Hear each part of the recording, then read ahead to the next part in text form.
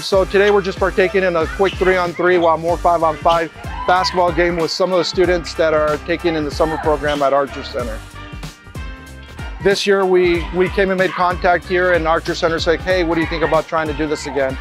You know, it's pretty neat right now. We have 2 generations of officers that are out here taking part of with the basketball. So it just started with Archer Center asking if we'd be interested, and our command staff was gracious enough to allow us to come out here and get away from our daily routine and play 3-on-3 with the kids. You see it's probably more 5-on-5 right now.